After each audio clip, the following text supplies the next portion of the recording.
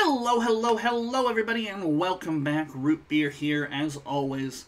And I'm looking at question number 13. This is actually the midway, numerically, midway point of our 2011 Gauss paper. So what have we got for question 13? Hopefully you've given it a little bit of a try.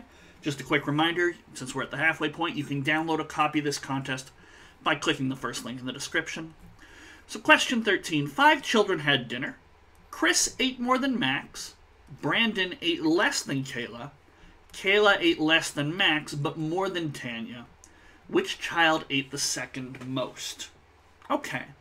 So they're not telling me who ate what or anything. They're giving me a bunch of relationships. Okay? And I could maybe symbolize this. You know, we could say things like, well, let's get a bit more space. We could say things like, Chris ate more than Max. We could definitely write it like that. But I find for an ordering question like this, it might be useful to sort of draw a little bit of a picture.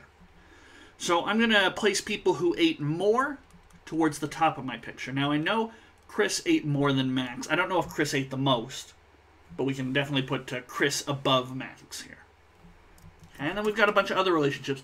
Brandon ate less than Kayla. Well, that doesn't quite help, because I don't know how to compare these two, but I definitely know Brandon ate more. Or Brandon ate less than Kayla, sorry. Put this in the other way. Okay. But we still have more relationships. Kayla ate less than Max, but more than Tanya. Okay, so in addition to eating more than Brandon, she also ate more than Tanya. Now, I don't know who ate more, Tanya or Brandon, but I don't think it's going to matter, because we also know Kayla ate less than Max. So what we can actually do is put Kayla here, Brandon, Tanya.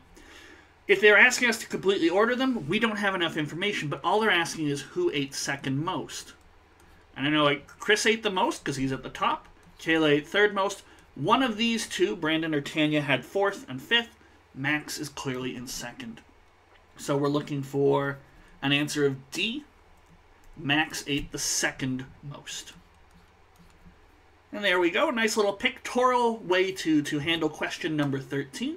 Up next, we're going to be taking a look at question number 14. I hope to see you there.